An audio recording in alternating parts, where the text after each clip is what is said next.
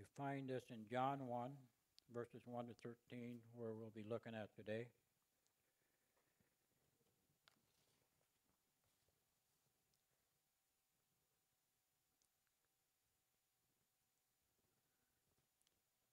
Let's bow our heads and pray first. Dear Heavenly Father, this morning as we look into your word, Lord, we ask you would give us the words. Help us to declare your word, declare who you are. Lord, we also ask that the ears would be hearing, the eyes would be open, the hearts would be softened. Lord, we ask that the Holy Spirit be among us as we look into these words. We ask these things in the name of Jesus. Amen. Starting at the New Testament, it starts with the four Gospels: Matthew, Mark, and Luke. And they are known as synoptic. The word synoptic is to see together. Here in Matthew, Mark, and Luke, look at the life of Jesus Christ in a more chronological order. It's not quite the thematic, but it's more chronological. And they cover more as the biography of Jesus, but John's Gospel is altogether different than these first three Gospels.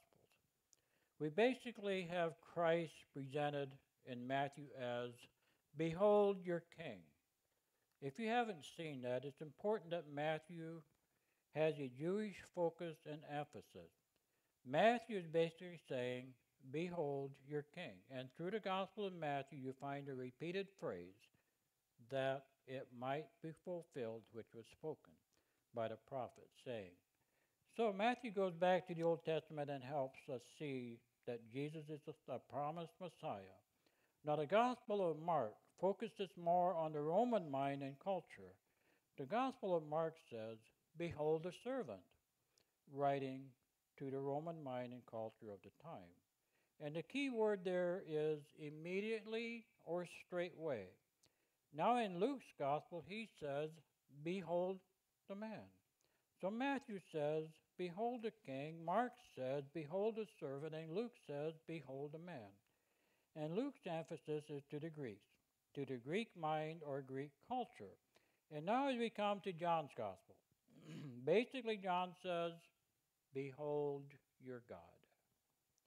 And that's the theme that we'll be running through our series through this Gospel of John. Now John's Gospel isn't written specifically to the Jewish, Roman, or the Greek mind. It's actually inclusive or universal. We have John 3:16, and that's on our sign out here, and it's been out there for a little bit of time out there.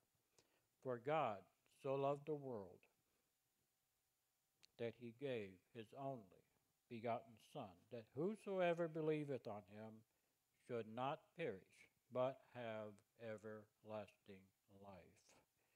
So here are some key words to understand the Gospel of John. They are signs, belief, and life. Now, signs speak of the fact of something that is a revelation of God. We'll be looking at the 7 miracles in the Gospel of John called signs. They are called signs because they are pointing to something, and they point to the deity of Christ. The word believe is the reaction that ought to be invoked from the result of seeing the sign or the miracle. So first the miracle, then the response is either belief or disbelief. The third key word, life, is the result of that belief that you have in the revelation of God. So there is God revealed in the signs, and then the reaction of belief and trusting that Jesus is the Son of God. And the result is that it brings eternal life. There's also another combination of words, life and light. In John 20:30-31, John tells us why he wrote his gospel. In verse 30, "And many other signs truly that Jesus in the presence of his disciples, which are not written in this book." Verse 31, "But these are written that ye might believe that Jesus is the Christ, the Son of God, and that believing ye might have life through his name." So this is why John wrote this book. You have the signs, the belief, and the life. Now, there are many, many miracles recorded in Matthew, Mark, and Luke, and they record a lot of the same miracles that aren't recorded for us in the Gospel of John. I find it interesting that the Gospel of John is basically laid out around 7 miracles. And now some add an 8th miracle after his resurrection, being to catch a fish, filling the nets on the Sea of Galilee, John 21. But it's really 7 miracles. The first one, turning the water into wine. I think we all remember that one. And the next one is the healing of the nobleman's son, the healing of the impotent man, feeding the 5,000, and Jesus walking on the water. In John 9, the healing of the blind man, John 11, and we'll be speaking about this more later, not this week, I don't think, raising Lazarus from the dead. There are only 2 miracles of these 7 that are recorded in the other Gospels. Isn't that amazing? The feeding of the 5,000, and when Jesus walked on the Sea of Galilee. It's interesting that the feeding of the 5,000 is actually in all 4 of the Gospels. I like what Graham Scroggie says in his introduction to the Bible. He says the moment we pick up John's Gospel, we are aware that it's different from the others. There's no genealogy. There's no manger scene. There's no boyhood. There's no baptism. There's no temptation. And no Mount Transfiguration. There's no Gethsemane. And only some special miracles chosen by John as signs.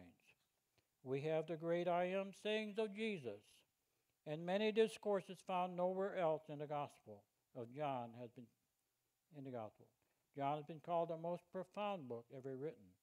It doesn't have any miracles or any parables. Any parables is what I meant to say there. But it does have allegories. There are many other facets and features that are unique to John's Gospel. But notice, I read the verse to you before. It is also an attested gospel. As we read in John 20:30, I'll read it again. It says that these miracles were done in the presence of his disciples. They saw these miracles, and they're attesting to the fact that they did take place. Excuse me. Here in John 1:1-13, we have some deep theology, so we need to put on our thinking caps and follow along. In the first 13 verses, we have the prologue. And I want to break it into sections for us. In verses 1-2, we have the Word and God. In the beginning was the Word. Here's the theme through these verses. And the Word was with God. And the Word was God. The same was in the beginning with God. Also reading verses 3-5, all things were made by him. And this is amazing for some of us maybe. And without him was not anything made that was made. Verse 4, in him was life, and the life was the light of men, and the light shineth in the darkness, and the darkness comprehended it not. Or it didn't take it in, or it didn't understand it, or comprehend it, or could not extinguish that light. Now going back to verse 1 with the meaning of the word, word. In the beginning was the Word. Word here in the Greek word is logos. It was used by the Greeks, by Philo and the Greek philosophers, and has 2 basic meanings. It has the idea of reason and thought, and the idea of communication. In the beginning was the Word, is a reference to Jesus Christ. John used this wonderful term to describe Jesus. He calls him the Word. I believe that when John says that Jesus, was the Word, he's saying that Jesus Christ came to reveal God to us. In Hebrews 1, verses 1 and 2, God, who at sundry times and in different manners spake in time past unto the fathers by the prophets. Verse 2, hath in these last days spoken unto us by and in and through his Son. So how does God speak? in the person of Jesus Christ. If you want to hear God, we have to look and listen to Jesus. We have to look at him and listen to him. If we are wrong about Jesus, we are wrong about God. And if we don't have Jesus, then we don't have God. God is speaking. This is the doctrine of revelation, and God can't be known apart from the revelation because God is transcendent and beyond our comprehension. So God has to condescend to us to speak to us. How does God speak? He speaks in creation. He speaks to us and in our conscience. And he speaks clearly and loudly in the person of his Son, Jesus. He's the Logos. He's the Word, the revealer, the communicator. If you want to know what God is like, you find him in the person of Jesus Christ. Here are three important things to know about the Word. First, Jesus Christ is the eternal Word. That is seen in the first statement. In the beginning was the Word. So when there was the beginning, the Word already existed. So it speaks of his pre-existence to creation. It speaks of his pre-existence to Bethlehem, and it speaks of what is called his eternality, that Jesus is eternal. These are some of the strongest and most powerful evidences for the deity of Jesus Christ. And there is a parallel in this phrase, in this verse with Genesis 1:1. In the beginning, God created the heaven and the earth. So this was the beginning, when everything began. And it's very amazing that scientists can't really explain the origin of things and where life really came from. Going back to the beginning, what we have the beginning of here is of time, matter, and space. All of this began, and when it began, Jesus was there. The inference here is that he was already there and that he is eternal. This is important because there are cults and false teachers that Jesus Christ is not the eternal God, that he's a created being, and that's sad. And they stumble over the term the Son of God, or the only begotten Son of God. Sometimes they teach that he was created by God. The Jehovah's Witnesses teach that Jesus was first created as Michael, the archangel, and then morphed into Jesus, the Messiah, the Christ, the Son of God. But they don't believe in eternality or that he was eternal. The Bible teaches that he was and is eternal. In the beginning was the Word. The second fact we have about Jesus in verse 1 is that he is personal being or God. He is a personal being or God. He is an eternal God, and he is God. It says, and the Word was with God. That word with literally means face to face. We actually have a reference here to the persons in the Godhead. In the beginning was the Word, and the Word was with God. With God is a reference to God the Father. So Jesus, the eternal Word, was with God the Father, who is also eternal. Again, the word with literally means to be face to face with. So if we are with someone, there's two of us, right? So we have God the Father and God the Son, and obviously God the Holy Spirit was present as well. He's not a force. He's not inanimate. He's a person. He was with the Father. The third thing we have in verse 1 is that he is divine. He's the eternal Word, and he's the divine Word. All this in verse 1, and the Word was God. In the Greek, it's even more powerful. It says, God was the Word. I'm going to say that again. It says, God was the Word. It doesn't say the God. It just says God was the Word. In the Jehovah's Witnesses New World Translation, they deny the deity of Christ. And what they do is insert the article A in here in the translation. But there's no basis for it from the Greek. And it reads, the Word was a God, making Jesus a demigod or a lesser God or some kind of second-class God. There's no basis for that at all. And if you read this verse to a Jehovah's Witness when talking to them, they'll say, well, he's a God. He's not the God. He, God, is eternal. He's the eternal God, and he is divine. Now, looking at verse 2, the same was in the beginning with God. Verse 2 is a summary of the verse 1. The same was in the beginning with God, the eternal Word. This divine Word was in the beginning with God.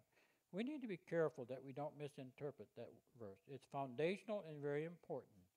Moving on to verse 3, to the Word and creation. Let's notice verse 3. All things, and this phrase all things means all things. That's profound. Were made by him. Who? The eternal divine Word. The Word was in the beginning with God the Father. All things were made by him, and without him was not anything made that was made. So everything we see created was created by Jesus. Now that's not to say that God the Father or God the Holy Spirit wasn't involved, but it came through God the Son.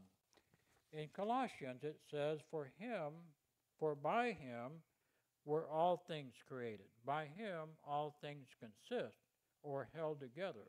He is the creator of all things. So he is God and he is the creator. He made all things. In verses 4 and 5, we move to the Word and humanity. That says, in him was life. There's one of the key words, and life, and the life was the light of men. And the light shineth in the darkness, and the darkness comprehended it not. In listening to the scientists, excuse me, in listening to the scientists, it's been amazing. They're actually talking about the origin of life and how mystified they are by it and how difficult it is to try to understand the origin or the source of life. As we open the scripture, the theologians have been there for quite some time.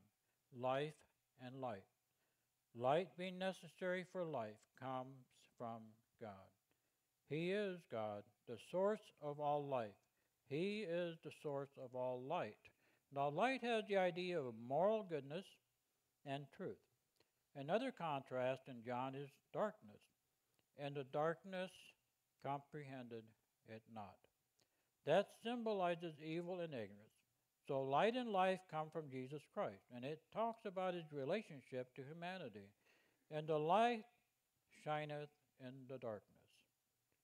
That's talking about sinful, fallen men living in darkness and separated from God. They cannot comprehend, they cannot understand. The light has come. So God sent the eternal Word, the divine Word, but men in their unregenerate state, their sinful darkness, can't comprehend it.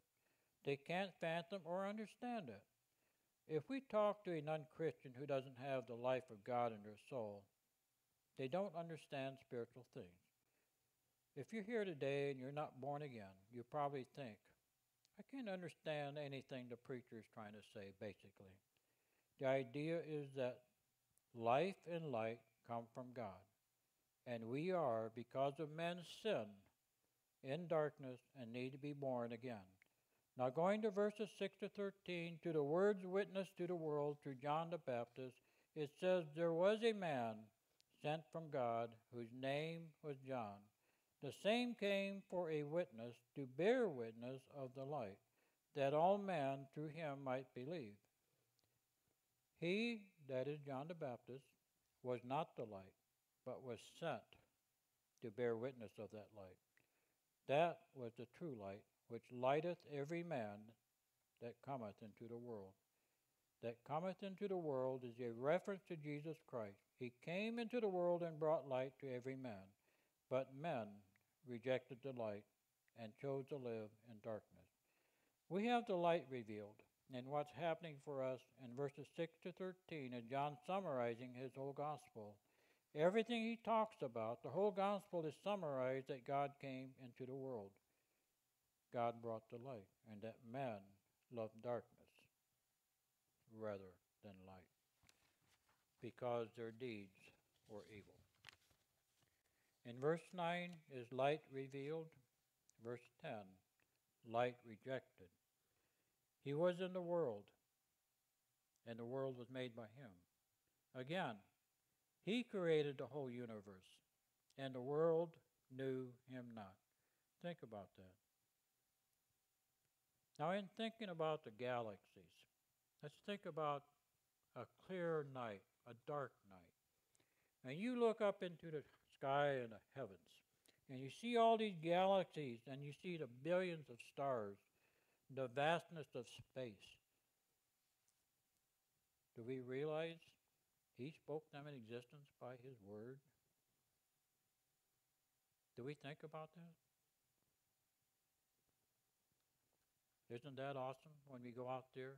And when you do that on a quiet night, there's such an awesome peace that comes with looking up into the skies and admiring God's handiwork.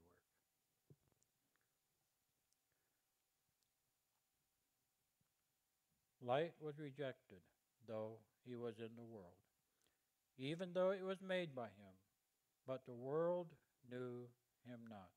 Notice verse 11. He came into his own. He came unto his own, and his own received him not. Now, here's an important distinction that we need to know in verse 11. When he came unto his own, some say his own people, his own town, but the first own here is his creation. He was the creator who became the creature. He was here among us. The second own is, in verse 11, is a reference to his own Jewish people. Many of them had been looking for the Messiah, but they did not recognize him. A challenge for us today. Do we recognize him? Verse 12. We have the light received. Verse 9, light revealed. Light rejected. Verse 10 and 11. And then in verse 12, light received. But as many as received him, to them, those who received him, those who believed, and those who put their faith in Jesus, gave he power. Means authority or the right to become the sons, or a better translation is children of God. Isn't that awesome? Isn't that wonderful? Even to them that believe on his name, which were born not of blood, nor of the will of the flesh, nor of the will of man, but of God. Jesus came into his own created world. That's why he could walk on the water. And that's why he could turn water into wine instantly without the process of fermentation. He was the creator. Jesus was able to perform miracles that no one else had ever done and no one else could do. He was God in flesh, as we will see in verse 14. But as many as received him, here is the contrast, which is developed through John's Gospel between unbelief and belief. Unbelief rejected him, and belief, those who received him. So we need to receive Jesus and trust Jesus. Also, we need to put our faith in Jesus. Have you received Jesus as your Lord and Savior? The word received is actually the idea of faith. For by grace are you saved, through faith, and that not of yourselves. Not your faith, but your salvation. It is the gift of God, not of works, lest any man should boast. For salvation is a gift from God. The idea here is that we choose to believe or receive, and then he gives us the right to become the sons, children of God. When the reference is to the Son of God, singular, it's a reference to Jesus Christ, who is uniquely the only Son of God. We are the children of God. So the sons of God conveys the idea of the sons of God conveys the idea of our standing, our position. The children of God conveys the idea that we have his nature and his character. We become partakers of the divine nature. God allows us to be partakers of his nature. We're born of God. Here in verse 13, which were born not of blood, which means it's not a work of heredity. And we're going to learn that in John 3, when Jesus was speaking to Nicodemus, Nicodemus could not go back into his mother's womb and be reborn the second time, nor the will of the flesh. It's not a natural ability. You can't regenerate yourself. It's a divine, sovereign work of God, nor of the will of man, but of God. So here's a clear statement that salvation is of the Lord. You say, well, don't I have to believe in Jesus? Don't I have to receive Jesus? The answer is absolutely yes, you do. But God is the one who, by his grace, regenerates and gives you life. He convicts you, he draws you, and then regenerates you and indwells you. He seals you and adopts you into his family. It's a divine work, as it says in the book of Jonah. Salvation is of the Lord. If you're a Christian, you have to give all the credit, all the glory to God. There's no boasting. Like, aren't I an awesome Christian? Aren't I amazing that I repented of my sins and I believed in Jesus Christ? No, absolutely no. We did the sinning. He, Jesus, did the saving. So what would we have to boast about? I was running away from him. He, Jesus, was running after me. And he apprehended me. He's the good shepherd who goes into the hills and finds that one lost sheep and brings it back to the fold, rejoicing. Your salvation is the will of God. It's not a human violation. It's not of human ability. It's the work of the Holy Spirit. So let's bow our heads and close your eyes. If there is anyone here that's never been saved or has been doubting that Jesus is the Son of God, and now would like to accept him as your Lord and Savior, the altar is open. Or maybe we've been struggling with some issues of life, and we feel distance from God. I encourage you to come and talk to the Lord and ask him for the wisdom, the peace, and the mercy and grace. Matthew 11 says this, come unto me, all ye who labor and are heavy laden, and I will give you rest. Take my yoke upon you and learn of me, for I am gentle and lowly in heart, and you will find rest for your souls. For my yoke is easy and my burden is light.